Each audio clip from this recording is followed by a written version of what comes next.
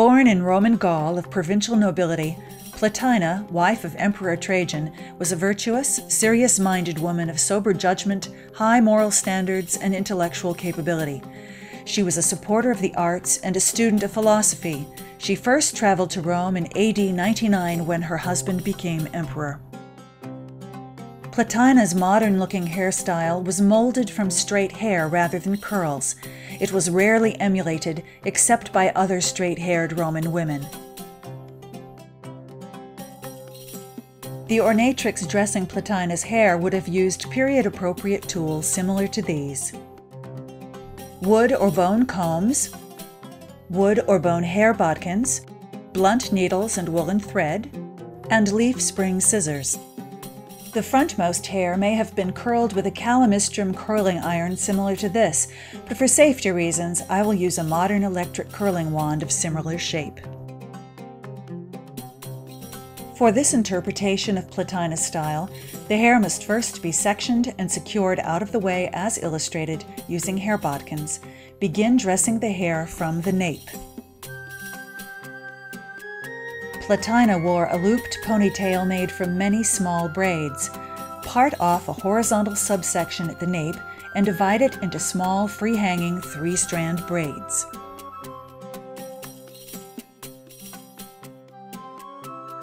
Braid all the way to the tips of the hair.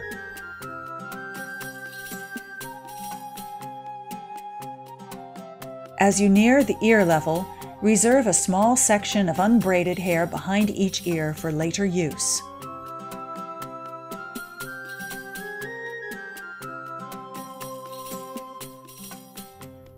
After braiding the back hair, release the central zone over the ears. Comb the hair straight up to the top of the head. Use water or oil to control flyaways.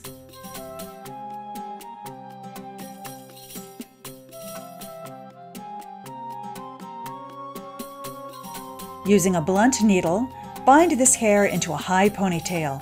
Leave the thread attached.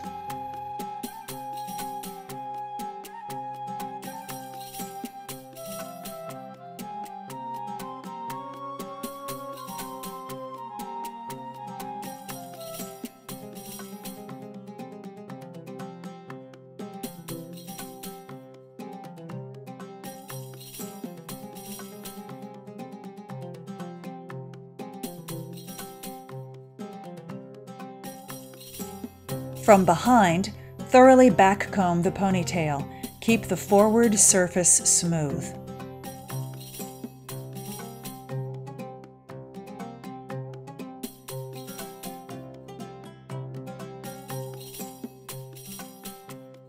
Now roll the teased ponytail backwards into a large barrel curl.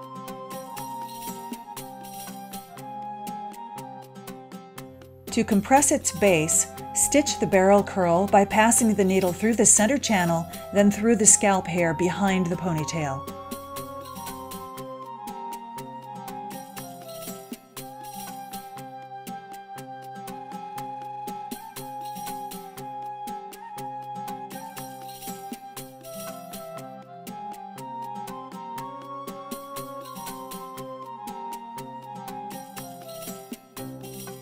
Now fan out the curl. The back combing prevents it from splitting open.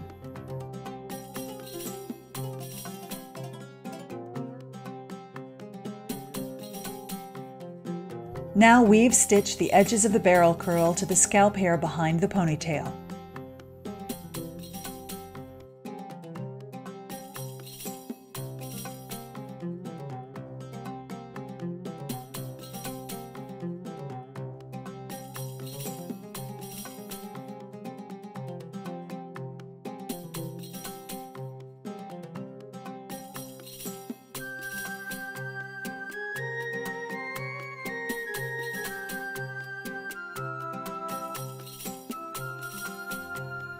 Now release the facial sections. Beginning at the ear, spiral curl small strands so that they direct away from the face. Continue curling all the way up to the center top.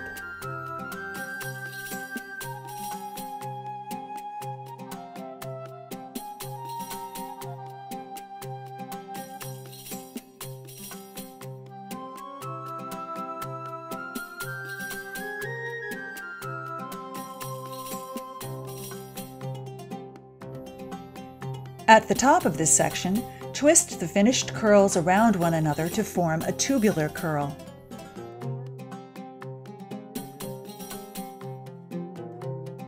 Without stretching out the tubular curl, join its ends to the loose section of reserve hair behind the ear. Divide the combined hair into 3 strands, then braid it to the tips. Repeat this process on the opposite side of the head.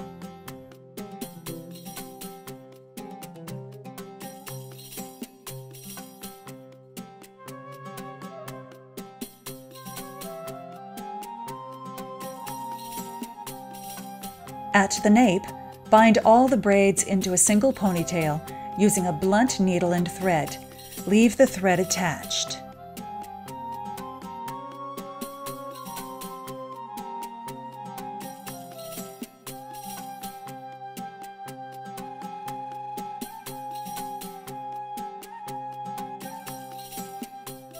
Now, depending on the thickness and length of the braids, wrap 1 or 2 of them around the base of the ponytail, then stitch them in place.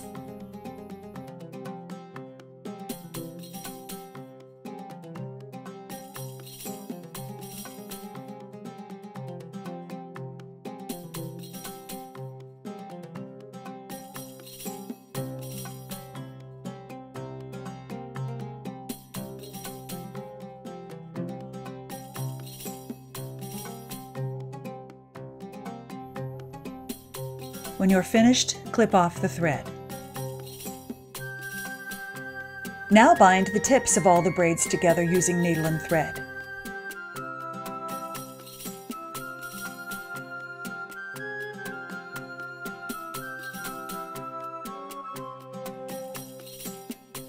Leave the thread attached.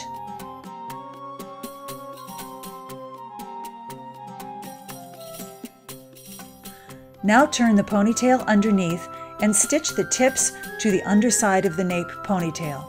This creates the characteristic loop.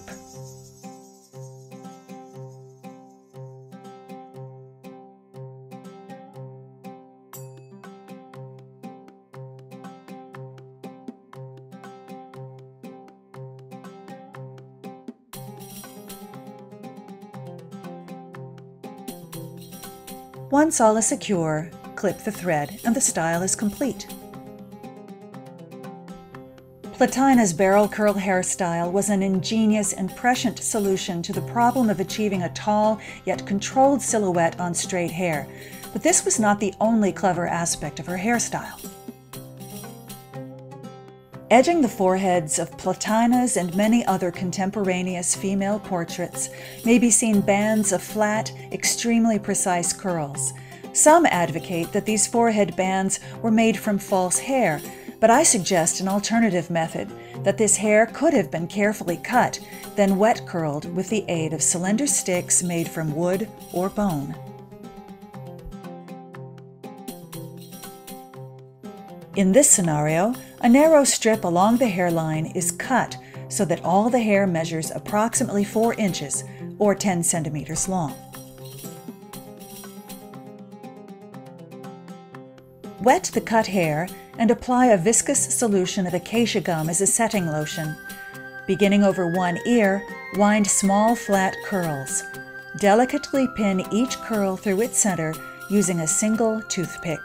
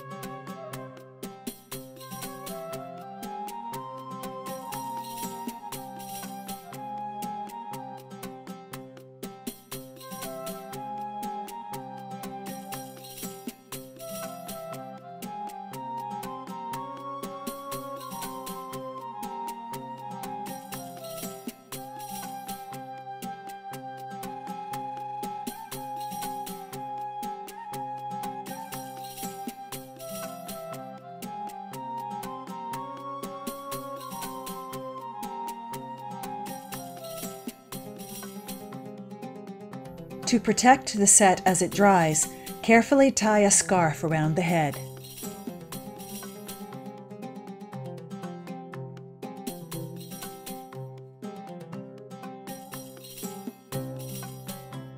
Allow the hair to dry thoroughly. Now we'll comb it out.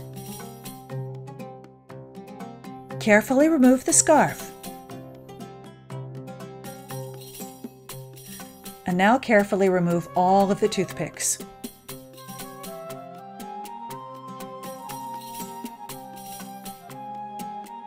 At this stage, the curls are extremely firm.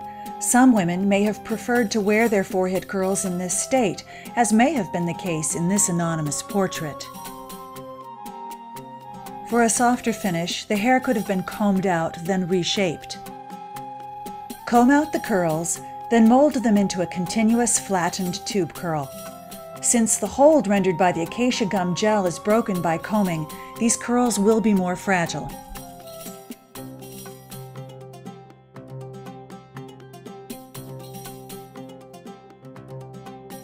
To better hold these curls in place, I will tie a single strand of color-matched thread around the head.